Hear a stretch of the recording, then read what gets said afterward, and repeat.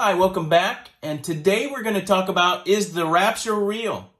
But before we begin, let's open in a word of prayer. Father, thank you for giving us answers for every topic in your word. And this, frankly, has been kind of a controversial thing. And in recent times, there's been a falling away. And at one time, people believed that there was going to be a rapture, but now people are doubtful because just as you said, in the last day, there will be scoffers saying, where's the promise of his coming? And yet we know that your word is true. And God, you said, let God be true and every man a liar, that thou mightest be justified in thy sayings when thou art judged. So I pray that you would give us an understanding on this topic and let the Holy Spirit speak the truth through your word. And we thank you. It's in the name of Jesus Christ I pray. Amen.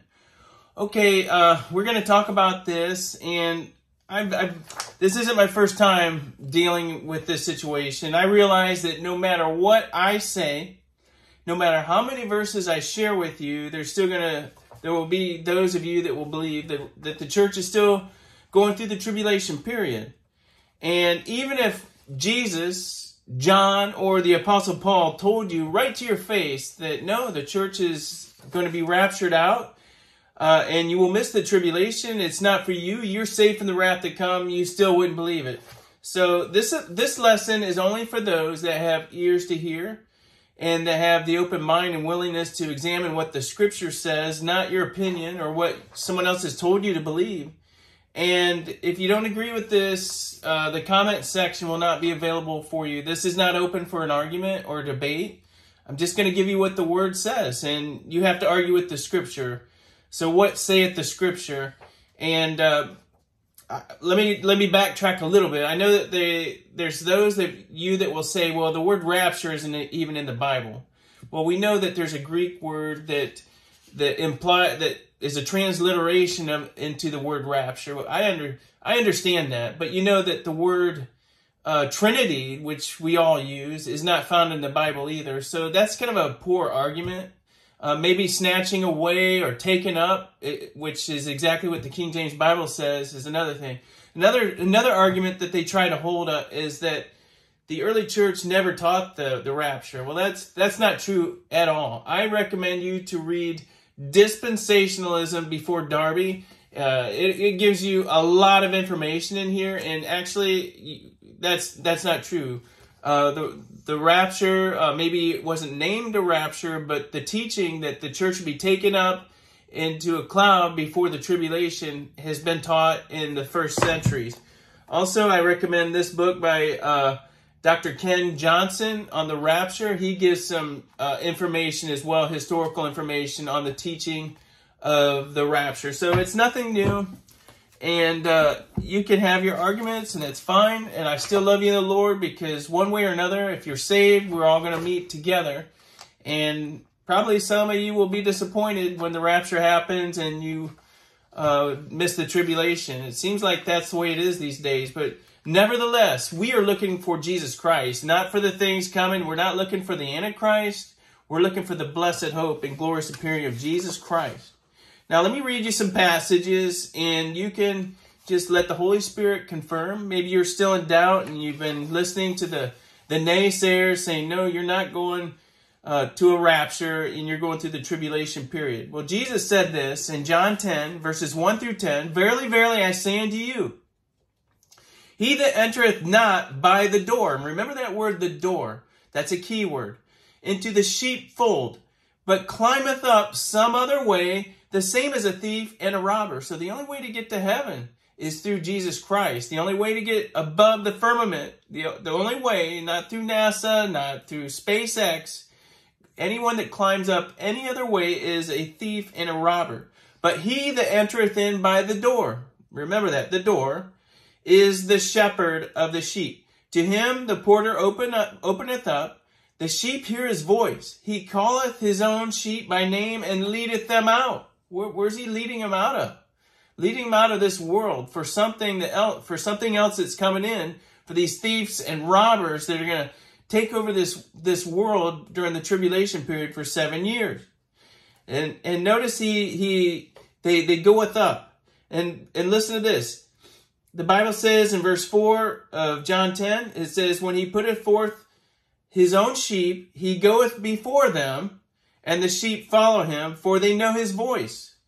And a stranger will they not follow. So they're not going to be part of this Antichrist system, but will flee from him, for they know the voice of for they know not the voice of strangers. This parable spake Jesus unto them, but they understood not what things they were which he spake unto them, because the mystery of the church had not been revealed yet. The mystery of the rapture had not been revealed, so that it was kind of a perplexing thing to them. Although it was even mentioned in the Old Testament. I'm going to give you some Old Testament scriptures on the rapture as well. Jesus says, I am the door. By me, if any man enter in, he shall be saved, and shall go in and out and find pasture. So you're going to go in and out through the rapture and find pasture in the millennial reign. It says, the thief cometh not, but for to steal and to kill and to destroy. I am come, that they might have life, and that they might have it more abundantly. Does it sound like if Jesus is the door, he's the way, does it sound like the church is going to go through a period of tribulation, the great tribulation? No. And in our Zechariah 5, if you go to that video, Zechariah 5, you'll see what I mean about the Antichrist being the thief that comes in, that Jesus is going to take his church out of. Now let's look at this door a little more closely.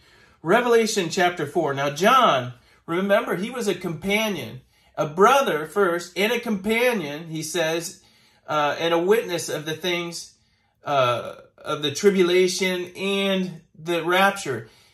Remember, Jesus said, some of you will not taste death till you see the coming of the Son of Man, because John got to experience what it was like to be part of the body of Christ, participate in the rapture of the church, and from the vantage point of heaven, being able to see the events of the tribulation unfold. Well, he's our companion and brother. And so he got to see both things before he tasted physical death. Now let's look at this door. He says in Revelation 4, before that, the church was mentioned. After that, the church is not mentioned one time. As a matter of fact, you hear about Israel and the saints around the world, but nothing about the church. The churches are missing completely on purpose after Revelation chapter 4. And you can watch my Revelation chapter 4 video, and I kind of go into this as well in the rapture. But he says, after this I looked, and behold, a door. Who is the door? Jesus Christ. He even said, a door was opened in heaven, and the first voice, remember, he says, the sheep hear his voice. The first voice which I heard was as if it were a trumpet talking with me, which said, come up hither, and I will show thee things which must be hereafter. Hereafter what? Hereafter the rapture of the church. It's so plain. Let the Holy Spirit, let that get into your mind and let that sink in. That's what it is. And you know what? In a moment, in the twinkling of an eye, John says, and immediately I was in the Spirit, and behold, a throne was set in heaven. There's the judgment seat. And one sat on the throne. And he that sat on the throne was to look upon like a jasper and a sardine stone. And there was a rainbow round about the throne. And we know the world has a different meaning on this rainbow. They perverted and twisted it. But in the purest form, this rainbow on top of the firmament, this bow appears. And sight like an emerald. And here you have the Wizard of Oz imitating the Emerald City. All of these things are imitations of the real thing. And round about the throne were 24 seats. And upon the seats I saw 24 elders sitting. Now listen to this. Clothed in white raiment. And they had on their heads crowns of gold, as if the judgment seat had already taken place. And the rewards don't come till after the judgment seat. So they can't get their crowns until after that. So now you see the rapture taking up. John was taken up. And then you see the crowns and the rewards on these elders, which represent the church. Now let's see what Paul says about the rapture. Now you see what John says. John told you that he was his companion. He was a witness to the things of the rapture, and he was caught up. He didn't say the word rapture, but he told you what happens. Now let's look at Paul. He said and we heard what Jesus said. Now we heard John. Now let's hear what Paul said. In 1 Thessalonians 4, verses 13 through 18. But I would not have you to be ignorant, brethren. Fortunately, many people are ignorant of this topic. But Paul said, I wish you weren't that way. But he says, concerning them which are asleep, that ye sorrow not, even as others which have no hope. Because there's, even though this dispensation of the church has been going on many, many years, not everybody will taste the rapture. But they have, and it doesn't call it death necessarily, but they're sleeping. They're resting in Jesus. And it says, sorrow not, even as others which have no hope. Verse 14, for if we believe, is that you? Do you believe that Jesus died and rose again? Okay, I do. Do you? Even so, them also which sleep in Jesus will God bring with him where? For this we say unto you by the word of the Lord, that we which are alive and remain unto the coming of the Lord shall not prevent them which are asleep. But we won't come before them, because Jesus will bring them with him in his sheep. He's already got them in his sheepfold. For the Lord himself shall descend from heaven with a shout, with the voice of the archangel. Remember, John heard that as well. And with the trump of God. John said, I heard as if it were a voice of a trumpet. And the dead in Christ shall rise first, be reunited with their bodies in the air. And it says, then we which are alive and remain, if you are alive and remain at this event, shall be caught up together. Now, he didn't say rapture, but he said caught up. If you want to use that term, so be it. You don't have to use the word rapture, but you'll be caught up together with them that say in the air and Judea, no, in the clouds, to meet the Lord in the air. And so shall we ever be with the Lord. Wherefore, look for the tribulation, endure to the end. No, he said, wherefore comfort one another with these words. I mean, what a comfort is it if you are going around telling everybody that you've got to endure to the end, that you have to go through this tribulation period, that you avoid the mark of the beast. First of all, Paul never mentions the mark of the beast one time. And so, yet, we are to comfort one another with these words. I think I'm going to stick with Paul and what the Holy Spirit has spoken to us through the words that he inspired through Paul, and not these heretical teachings. You may disagree, and that's fine, because the Bible says, let him that be ignorant, if him that is ignorant, let him be ignorant still. I don't care at this point. I'm going to stick with the Word of God. I'm just not going to let it destroy my faith in the Word of God. Now, 1 Corinthians chapter 15, verses 15 through 55, Paul said this, now this I say, brethren, that flesh and blood cannot inherit the kingdom of God. You can't go to God in these current statuses with our flesh and blood bodies. It says, neither doth corruption inherit incorruption. Behold, I show you a mystery, because people couldn't figure it out then, so Paul's trying to explain it. We shall not all sleep. So not all of us are going to die, but we shall all be changed in a moment, in the twinkling of an eye. Remember, John said, immediately I was caught up in the Spirit. Paul said, the Lord shall descend, and we which are alive and remain shall be caught up together with them in clouds. Now he further says, in the moment, in the twinkling of an eye, at the last trump, for the trumpet shall sound, and the dead in Christ shall be raised incorruptible. And then what? And we shall be changed immediately in the Spirit. As John and Paul now, they both testify. And this mortal must put on immortality. So when this corruptible shall have put on incorruption, this mortal shall have put on immortality. Then shall be brought to pass the saying that is written, death is swallowed up in victory. O death, where is thy sting? O grave, where is thy victory? No death. There's going to be a group of people that will not taste of death. Now I know the Bible says, as it is appointed unto men once to die, but after this the judgment. Well, two things. First of all, you have a group of people like Lazarus that died twice. Yeah, he was appointed once to die, but Lazarus was brought from the dead, and then he died again. Enoch, he never tasted death. He went up and was translated. He was raptured before the flood, a type of the tribulation period. And he never tasted death. So there are exceptions. But that's the general rule, yes. Now, we are the exception. That's why it's a mystery. And that's why Paul is trying to tell us about this mystery. Now, Isaiah 57. It was a mystery in the Old Testament, but Isaiah told us in Isaiah 57, verses 1 through 2, the righteous perisheth, and no man layeth it to heart. and merciful men are taken away, a rapture, none considering that the righteous is taken away from the evil to come. There's going to be a rapture where we are made righteous through the blood of Jesus Christ, not our own righteousness. We are living by the righteousness and faith of Jesus Christ. And we'll be taken away from the evil to come, the tribulation period. And he shall enter into peace, and they shall rest in their beds, each one walking in his uprightness. So it's pretty clear when you see, after the mystery of the rapture, the great taking away has been revealed, you can make sense of these Old Testament passages. Now let's read another one in Song of Solomon, chapter 2, verses 8 through 13.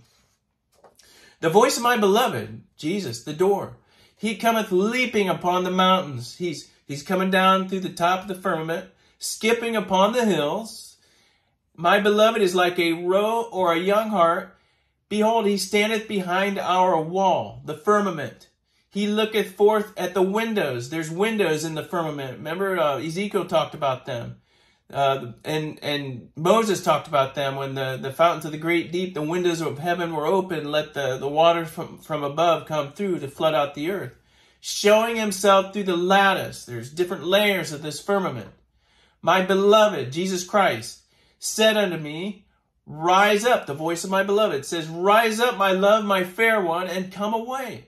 He's taking him up. He's rapturing him out. For lo, the winter is past. The rain is gone. Rain is over and gone. The time of before the harvest. The flowers appear on the earth. So whenever this happens, it'll happen in the springtime. The time of the singing of the birds is come, and the voice of the turtle is heard in our land. The fig tree, Israel, putteth forth her green figs. Remember Israel, Jerusalem is the capital of Israel. Israel is about ready to be part of the focus again. And the vines with the tender grape give a good smell. Arise, my love, my fair one, the body of Christ, and come away. It's really plain. You can't miss it when you see it through the eyes of the Holy Spirit, with the mystery being revealed the way the Apostle Paul revealed it. It's so clear. You see the flat earth. You see the firmament. You see that it will be in the springtime. Now, I've got a thing on this. Maybe I'll do a video on this in the future, but remember when Jesus was caught up, a rapture at the end of his 40 days and 40 nights. Remember, the angel said, in like manner shall he return.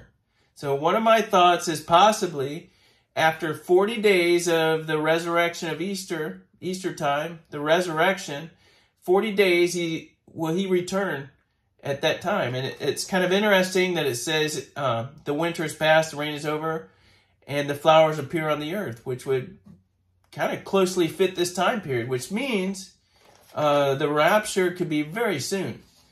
I hope it's this year. I hope it's even sooner than that. If I'm wrong, I hope so. I just hope it happens very quickly. I don't want to go through the tribulation period, and we're not going to if you're in the body of Christ. But just apply all these passages now. Let's look at Job 37, verses 1 through 5. At this also my heart trembleth, and is moved out of his place. Hear attentively the noise of his voice, and the sound that goeth out of his mouth. He directeth it under the whole heaven, and his lightning under the ends of the earth. After it a voice roareth, he thundereth with the voice of excellency, and will not stay them when his voice is heard. When his voice, the voice of the archangel, the trump of God, when that happens, he will not stay them. They will not be left behind when his voice is heard. God thundereth marvelously with his voice. Great things doeth he, which we cannot comprehend. It's a mystery. They didn't understand it in the Old Testament, but great things when that rapture, the body of the Christ, happens, and we're taken up, and then the tribulation happens. I mentioned earlier that Enoch is a picture of the body of Christ going through the rapture of the church, the rapture before the tribulation, and also the Exodus is a type of the rapture of the church before the tribulation happens. And ironically, there will be a simultaneous thing where if you liken the rapture with Pharaoh, the body of Christ passes through the firmament, the Red Sea parts, right? We go up through the sea, that's up above, the water's up above. And what happens? Remember, Pharaoh's chasing right after them. And when we are raptured up, the devil's coming right after us. Remember, the Bible said that Satan disputed over the body of Moses when he took the body up, right?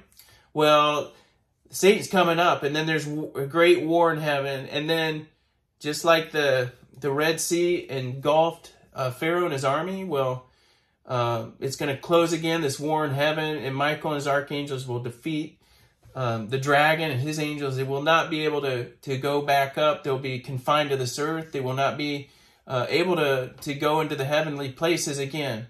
So all of those are pictures and types of the rapture of the church. I hope you can see that now. Let me close with some verses. Colossians 2:13-15 says this, "And you being dead in your sins, and the uncircumcision of your flesh, hath he quickened together with him, having forgiven you all his trespasses." Does that sound like somebody that God would be judging in the tribulation period? "Blotting out the handwriting of ordinances that was against us, which was contrary to us, and took it out of the way, nailing it to his cross." Our sins are nailed to the cross. "And having spoiled principalities and powers, he made a show of them openly, triumphing over them in it." The church is victorious over the devil in this dispensation of the church age. Jesus said this in Matthew 16:18, and I say also unto thee, thou art Peter, and upon this rock will I build my church." And guess what? He says, "The gates of hell shall not prevail against it." We have already overcome. The church has already overcome. But in Revelation 13, verses 7-8, there will be another group that will be left behind. These two groups cannot be the same. It says in verses 7 and 8, it says, "And it was given unto him to make war with the saints." After the devil's cast down, he can't get this group, the church, he can't prevail against them. Their place was found no more in heaven. Michael and his archangels defeated them. They're confined to this earth. Now it says, "And it was given unto him to make war with the saints," the tribulation saints, the 144,000, "and to overcome them." Now, you can't overcome Jesus said the gates of hell will not prevail against them, the church, but this group of people will be overcome. They will be martyred. And it says, "And power was given over them, over all kindreds and tongues and nations, and all them that dwell upon the earth," because the devil is confined to this earth, "shall worship him, whose names are not written in the book of life of the Lamb slain from the foundation of the world." I mean, once you see it, you can't unsee it. And I hope this has been an encouragement. Again, I encourage you to read Dispensationalism Before Darby, The Rapture by Dr. Ken Johnson, and look at those books. There's many other books as well. They give some resources in the back of their books to look and study. But don't take my word for it. Don't take their word for it. Believe what the Holy Ghost has shown you through his word clearly. And I hope you are encouraged and happy and actually excited, because yeah, we see the end coming, but that means this bus is about ready to stop, and this is our stop, and we're about ready to reach glory and be transformed in a moment, in the twinkling of an eye. So let's close in a word of prayer. Father, thank you for your word. Thank you for giving us this truth today. I pray for those that were on the fence on this, that after this lesson, that they would be confirmed in their mind and assured that we are not going through the tribulation period. And for those that are still doubting, I pray for them. I pray for their just encouragement, and just give them a peace of mind, even if they don't believe it. We will all still see you someday. And I thank you for that. For it's in the name of Jesus Christ I pray. Amen. Thanks for watching this video. I hope you have a wonderful day. God bless.